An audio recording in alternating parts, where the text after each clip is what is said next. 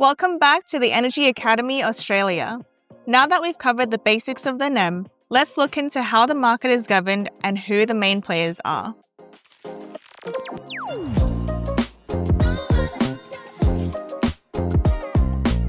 The NEM is ultimately governed by the National Electricity Law, or NEL. The NEL is not truly national, but rather a series of state and territory laws that apply a common set of rules throughout the NEM.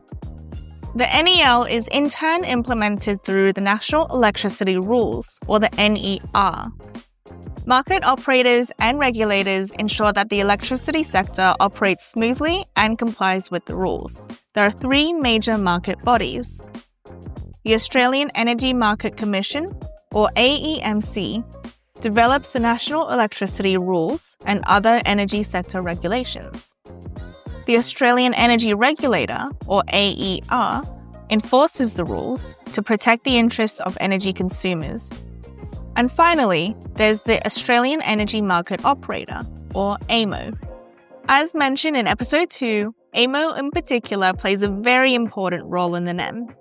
It operates the wholesale and ancillary services markets to meet demand requirements in the most cost-efficient way. It also manages other essential services that keep the NEM secure and operating smoothly. We'll talk about those services in the next 2 episodes. In the longer term, AEMO is a major player in developing plans and policies for Australia's energy sector. AEMO publishes documents like the Integrated System Plan, or ISP, that lays out scenarios for how the NEM will develop in the future. It also carries out trials of changes to the NEM, and in general, provides vital advice for policy and investment decision-making. There are multiple parts of the industry that work together to ensure that electricity is generated, delivered to its destination, and ultimately consumed. First are the network operators. They build and maintain the transmission and distribution networks, in other words, the poles and wires that transport electricity from generators to consumers. Next, we have the generators that produce electricity.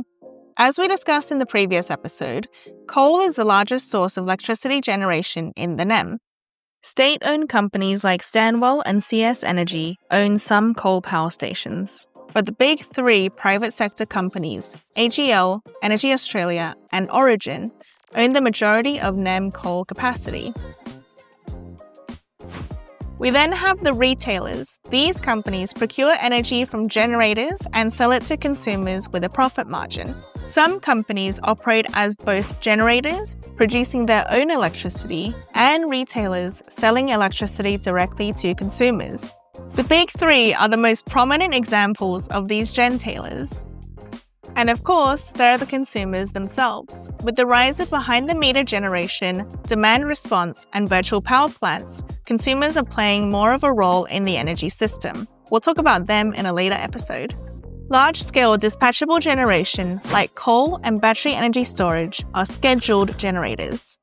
Scheduled generators have strict operating requirements. They bid into the market and have to follow central dispatch targets for generation. Intermittent renewable generators like wind and solar over 30 megawatts are classified as semi-scheduled. They bid and participate in central dispatch and can have their output limited or curtailed. We'll talk about why curtailment can happen in a later episode.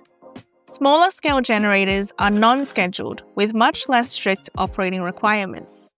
They do not bid into the market or participate in central dispatch and can change their output without notice. In the next episode, we'll discuss what makes the NEM such a volatile market. See you there!